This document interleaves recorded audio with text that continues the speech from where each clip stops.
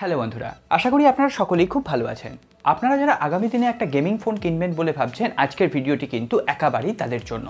আজকে আমরা কথা বলবো Asus ROG Phone 3 এই ফোনটিকে নিয়ে, এবং এই ফোনটি লঞ্চ ডেট কনফার্ম হয়ে গেছে এবং খুব তাড়াতাড়ি এই ফোনটি ভারতবর্ষের বাজারে আমরা দেখতে পাচ্ছি, অ্যাজ ওয়েল অ্যাজ বাংলাদেশের বাজারেও কিন্তু এই ফোনটি আনঅফিসিয়ালি আপনারা কিনতে পারবেন। আজকে এই ফোনটিকে নিয়ে কথা হবে, কি হবে ফোনটির স্পেসিফিকেশান, কোন প্রাইস পয়েন্টে এটা ইন্ডিয়ার বাজারে আসবে এবং বাংলাদেশের বন্ধুরাই বা কোন প্রাইস পয়েন্টে হাতে পাবেন। আমরা আগে Asus ROG Phone 2 এর ক্ষেত্রে দেখেছিলাম কি অসাধারণ একটা হাইপ ক্রিয়েট হয়েছিল, এবং যারা গেম খেলতে ভালোবাসেন এবং একটা প্রফেশনাল লেভেলে গেমিং করতে চান এমন অনেক ইউটিউব চ্যানেল আছে যারা কিন্তু শুধুমাত্র Asus ROG Phone 2 এই ফোনটির ওপর ভিত্তি করেই তাদের গেমিং চ্যানেলকে এগিয়ে নিয়ে যান।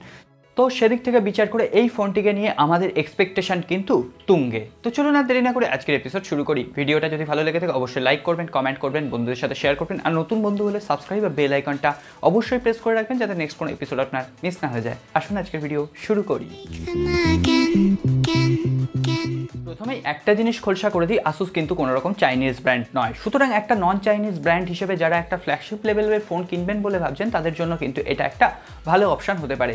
এবং এই ফোনটা কিন্তু বেশ শক্তপোক্ত, সুতরাং আপনার মনে হতে পারে হাতে একটা ইট নিয়ে আপনি ঘুরে বেড়াচ্ছেন, কারণ এই ফোনটির ওজন হবে প্রায় 240 গ্রামের আশেপাশে। হ্যাঁ, Asus ROG Phone 2 এর ক্ষেত্রেও আমরা এই ধরনের শক্তপোক্ত ডিজাইনটাই দেখেছিলাম, এবং প্রায় সেম ক্যাটাগরির একটা ডিজাইন কিন্তু Asus ROG Phone 3 তেও ইউজ করা হবে।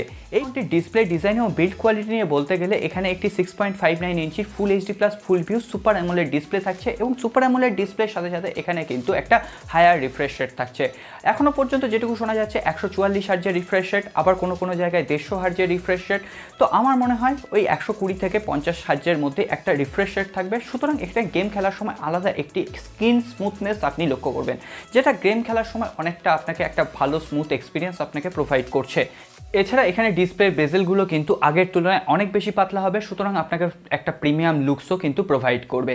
এরপরে বিল্ড কোয়ালিটি নিয়ে কথা বলতে গেলে আপনারা সকলেই জানেন একটা শক্তপোক্ত ডিজাইন এখানে ব্যবহার করে Asus প্রতিবারের মতো, এবারও তার অন্যথা হবে না। এবং এই করতে গিয়ে যেটা হয়ে গেছে, এখানে ফোনটা বেশ বাল্কি এবং ভারী হয়ে গেছে, যেটা গেম খেলার সময় এত একটা ভারী ফোন, বড় ফোন একটু মোটা হয়ে গেছে, তো সেদিক থেকে গেম খেলার এক্সপিরিয়েন্স কতটা ভালো হবে সেটা তো ফোনটা লঞ্চ করার পরেই বোঝা যাবে। এছাড়াও এই ফোনটিতে বিভিন্ন ট্রিগার আপনি আলাদাভাবে কিনতে পারবেন, যে ট্রিগার ইউজ করে আপনি Pubg বা অ্যাসফল্টের মতো গেমও খেলতে পারবেন। তো এরপরে যদি আমরা পারফরমেন্স নিয়ে কথা বলি, তাহলে এখানে একটা ফ্ল্যাগশিপ লেভেলের চিপসেট ইউজ করা হয়েছে, কোয়ালকম স্ন্যাপড্রাগন 865 প্লাস চিপসেট। হ্যাঁ, 865টাকে আর একটু ওভারক্লক করে আরও পারফরমেন্সটাকে বুস্ট করে এখানে 865 প্লাস। এখানে আপনি UFS 3.1 স্টোরেজ টাইপের সাথে সাথে DDR5X র্যাম পাবেন। এছাড়াও out of the box Android 10 support থাকছে, জেন ইউআই থাকছে। তবে জেন ইউআইটাকে কিন্তু আরও গেমিংয়ের জন্য ওভার বুস্ট করা থাকবে, যাতে আপনি গেমিংয়ের জন্য আলাদা ফিচার্স পাবেন, এবং এর স্ক্রিন রেকর্ডিং অপশানটাকেও নাকি অনেকটা ইমপ্রুভ করা হবে। এছাড়াও নাকি গেমিংয়ের ক্ষেত্রে অনেক ফিচার্স দেওয়া হবে, যেটা এই ফোনটা লঞ্চ করার পর আমরা বুঝতে পারবো। এরপরে যদি আমরা ক্যামেরা সেকশন নিয়ে কথা বলি, তাহলে আগেই বলে দিই এটা কিন্তু কোনো ক্যামেরা সেন্ট্রিক ফোন নয়, এটা কিন্তু গেমিং ফোন। সুতরাং এর ক্যামেরা নিয়ে অতটা এক্সপেকটেশন না রাখাই ভালো। তবুও বলবো এখানে ট্রিপল রিয়ার ক্যামেরা থাকবে, 64 মেগাপিক্সেলের প্রাইমারি ক্যামেরা। আশা করা যায় সনির কোনো লেন্স এখানে ইউজ করা হবে, যদিও এখনও পর্যন্ত কনফার্ম নয়। 13 মেগাপিক্সেলের একটি টেলিফটো লেন্স থাকবে এবং 8 মেগাপিক্সেলের একটি ওয়াইড অ্যাপারচার লেন্স থাকবে। এছাড়াও আপনি যদি সেলফি তুলতে ভালোবাসেন, আপনার জন্য থাকবে 13 মেগাপিক্সেলের একটি সেলফি ক্যামেরা। ব্যাক ক্যামেরা দিয়ে আপনি 4K ভিডিও শ্যুট করতে পারবেন। থাকবে time lapse, slow motion, OIS এর মতো বিভিন্ন ফিচার্স। OIS বলতে এখানে অপটিক্যাল ইমেজ স্টেবিলাইজেশন থাকছে। এছাড়াও আপনি ফ্রন্ট ক্যামেরা দিয়েও কিন্তু স্লো মোশন ভিডিও রেকর্ড করতে পারবেন, নাইট মোড অ্যাভেলেবেল থাকছে। এরপর আসি ব্যাটারি সেকশনে।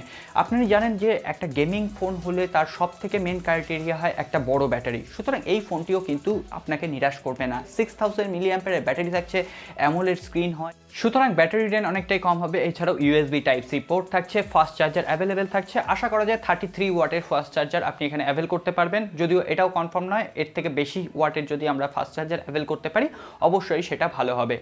এরপরে সমস্ত সেন্সার এখানে অ্যাভেলেবেল থাকছে, in display fingerprint scanner, face আনলকের ফিচার্সও এখানে থাকছে। তবে এখনও পর্যন্ত একটা জিনিস জানা যায়নি, এই ফোনটিতে ওয়্যারলেস চার্জিং সাপোর্ট করবে কিনা। আমার মতে এখানে ওয়্যারলেস চার্জিং সাপোর্ট করবে না।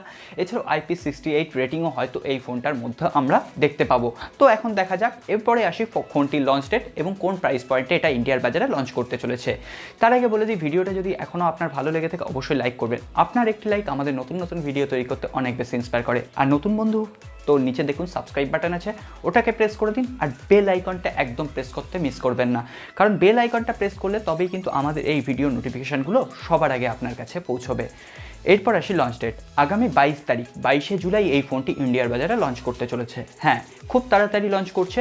এছাড়াও এই ফোনটি কিন্তু বেস ভ্যারিয়েন্ট আসবে 8GB র্যাম ভ্যারিয়েন্টের সাথে 128GB, 12GB র্যাম ভ্যারিয়েন্টের সাথে 256GB, এছাড়াও 16GB র্যাম ভ্যারিয়েন্টও অ্যাভেলেবেল থাকছে। বুঝতে পারছেন, আমার ল্যাপটপে অত র্যাম নেই যে 16GB একটা মোবাইলে র্যাম ভ্যারিয়েন্ট, সুতরাং বুঝতেই পারছেন performance, gaming experience top notch হবে।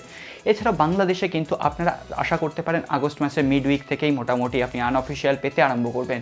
ভারতবর্ষের বাজারে এই ফোনটির বেস ভ্যারিয়েন্ট হতে পারে 45 থেকে 50,000 টাকার আশেপাশে। হ্যাঁ, একটা প্রিমিয়াম কোয়ালিটির ফোন, গেমিং ফোন, সুতরাং আপনাকে একটু দাম বেশি দিতেই হবে। এছাড়া বাংলাদেশের বাজারে গেলে ওই 60 থেকে 65,000 টাকার আশেপাশে কিন্তু এর দাম হতে পারে। এখন দেখা যাক এই ফোনটি লঞ্চ করুক, তারপরে সমস্ত আকর্ষণীয় তথ্য অবশ্যই আপনাদের সাথে শেয়ার করব। আজকে আর কথা বাড়াচ্ছি না, খুব ভালো থাকবেন।